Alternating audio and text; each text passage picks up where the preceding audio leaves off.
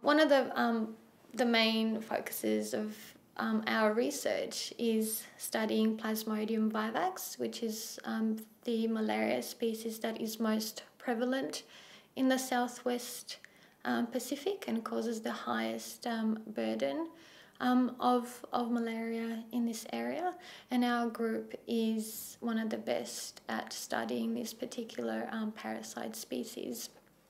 So ultimately, what our goal is to better understand the transmission of parasites in these communities and how we can better inform the control and elimination of malaria.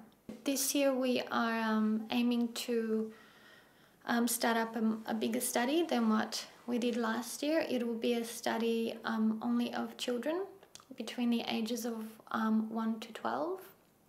So we try with different types of tools, lab-based tools, state-of-the-art diagnostics,